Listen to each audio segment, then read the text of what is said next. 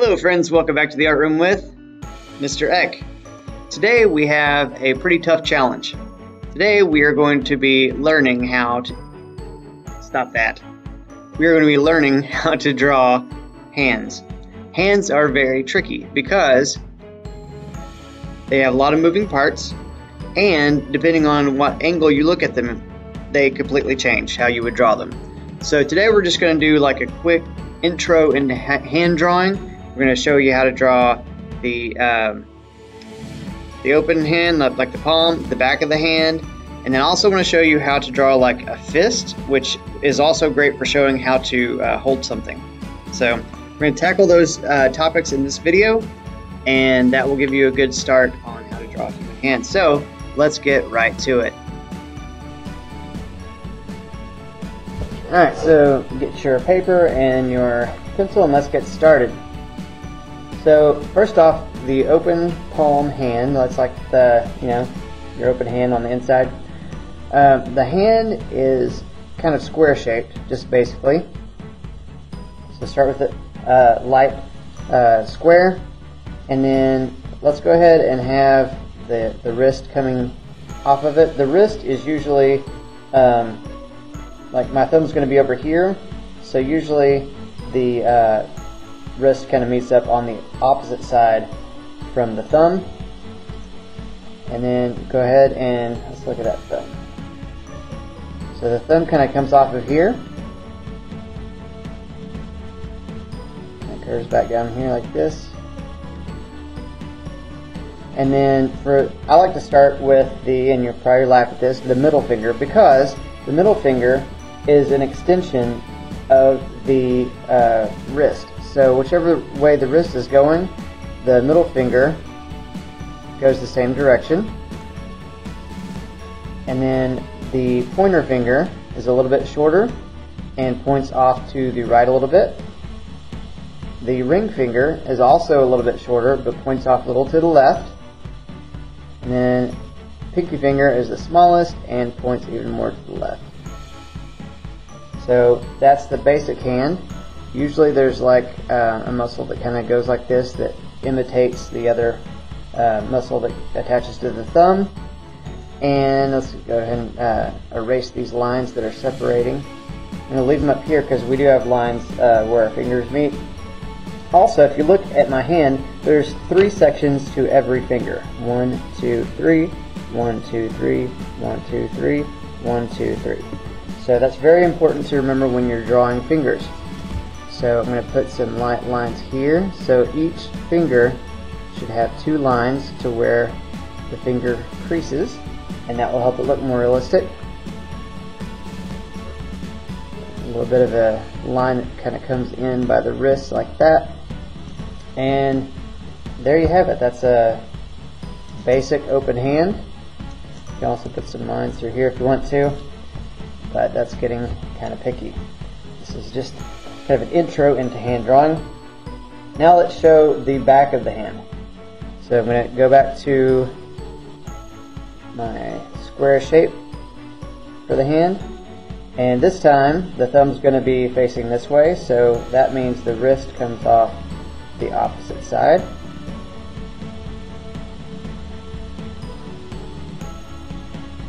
So this time the thumb goes inside the hand shape on the open palm, but on the back it doesn't do that. So I'm just going to end it there. Again, I like to start with the middle finger because it lines up the same direction as the wrist, and then go ahead and add those other fingers so you don't get in trouble and your parents aren't like, "What are you drawing?" Pointer finger is a little bit shorter than the middle finger, and the ring finger is a little bit shorter, points off to the right. As you get on either side of the middle finger, the fingers go the opposite direction. So like this pointer finger points more this way, the ring finger points more to the left. And of course the little pinky, don't forget about him. And then there are kind of knobs called knuckles that go at the base of the fingers. Go ahead and erase this line.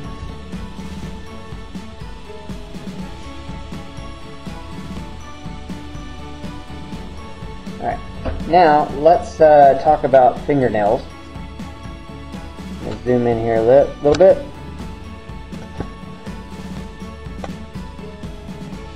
So with fingernails, they are a little bit rounded, facing towards the hand, and they're usually flat at the end. So flat, and then meet up with the rounded bottom of the nail.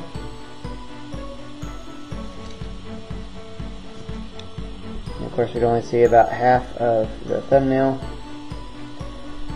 The only other thing I want to cover is these kind of wrinkles here where the fingers bend on the other side. I just usually do a couple of little lines like this.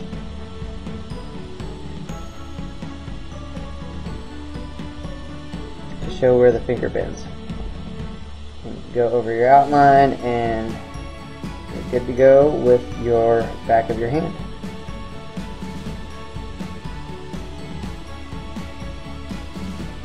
Alright, so let's move on to a fist.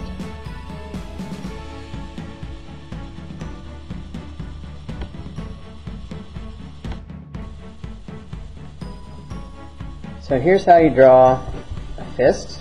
Of course there's all different angles, but let's just I'm going to do it coming in from the side. For some reason that just feels right. So here's my wrist, and then the fist. Go ahead and do that square. I like to work off that square and then build it from there. So first off, when you make a fist, do it like this. I need to zoom out. Okay. So you got half of your hand is showing here, and then you've got your fingers curl up and fill up all the other half, and your thumb tucks on top of it. So I like to do the thumb first so that I don't have to erase it later. So go up and down, curve around like that. Make sure I'm doing this right. There's some lines there. So now the thumb will be on top. And then the fingers curl around, and if you just want to make some like long ovals, that will work. Make sure that middle finger is the largest finger. The pointer finger and the ring finger are about the same size, and then the little pinky goes down here.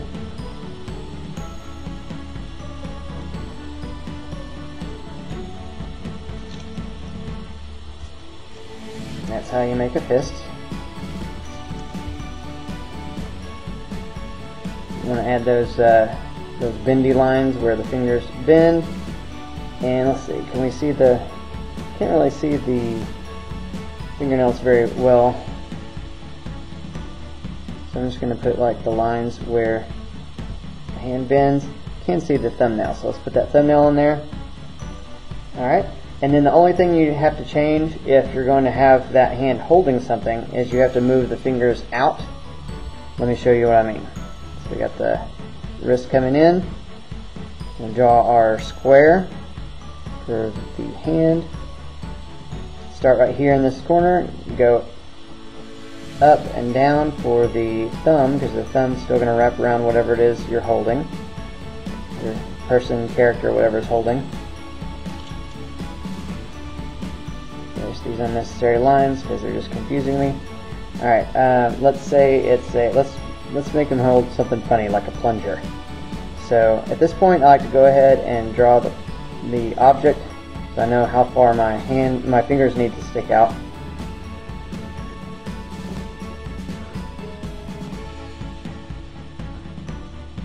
Draw that plunger.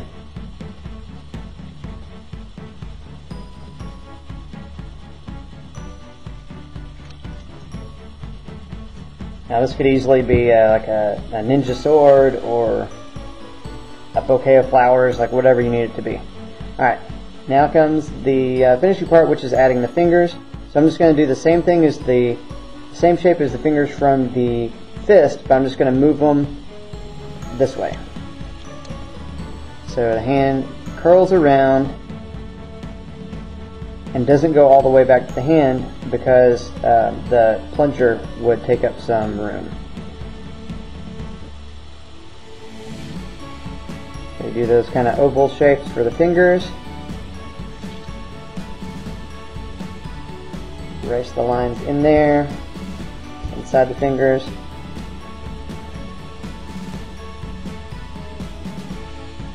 Add those bendy lines from where the fingers bend, make it look realistic.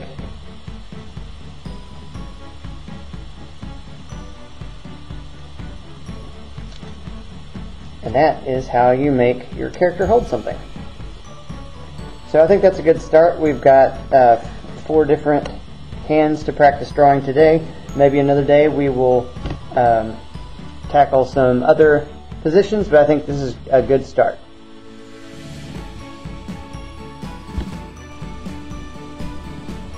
I wasn't planning on doing any more poses than what I've already shown you, but I had a special request from a 5th grader to show how to draw hands, like if you're drawing a person like from the front, what are the hands looking like by their sides.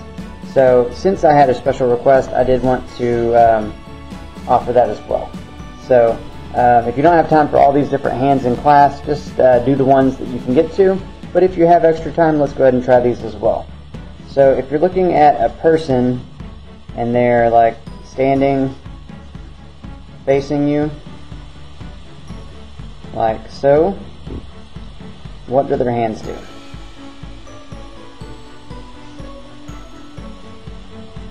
So that sketch is just to show you like the kind of person. So like, what is this hand doing if the person is just standing there? So to zoom in, we start with the wrist, and then it's kind of a the thumb comes down like this, so that's the main thing you see. And there's those lines and the fingernail. And then the rest of the hand just kind of tucks in behind it. So you go further past the thumb, and then that's where the knuckles go. And then the pointer finger is the one you see most, so you go like this. And remember the fingers have 3 parts. So there's the first part, and then you bend a little bit, and then turn the finger. And there's the second part, and then the third part, like that. And then the other hands kind of bend in behind it. So you don't really see them very much. You can kind of see them coming out past the thumb. I'm looking at a picture for reference. Like that. Or if the hand is just straight, do the thumb like this. And down further, there's the knuckles. And they could just have their hand straight like that. And then you just show a little bit of the other fingers behind it.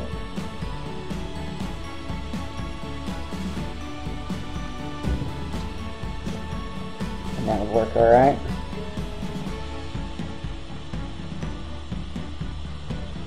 And if you wanted the hands to be clenched in a fist, at the wrist, this is a little bit different. You still have the that kind of bulge area where the front of the first part of the thumb is, and then the thumb is shortened because it's bending like that. So put that line there to show it's one of these creases in the thumb. And then again, the hand goes past the thumb, and then there's the knuckle. And then the fingers are going to be wrapped up real tight. So we're going to do those 3 parts of the fingers again. The first part goes this way, and then it goes back in towards the fists for the second part. And then the third part is kind of tucked in there.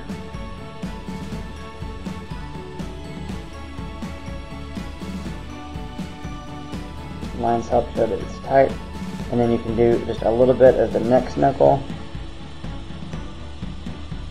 And where you can see that the other fingers are there too, they're just kind of tucked in behind.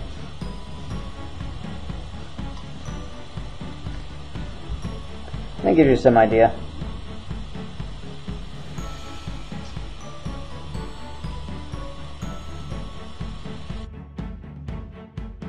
Well, here you have it. Here is our 4 different hand poses that we're doing today. I hope you enjoyed learning how to make hands. It is very challenging, but the more you do it, the easier it gets.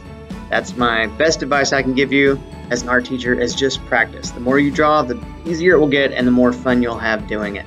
So good job with following along, and thanks for giving me a hand. I will see you next time.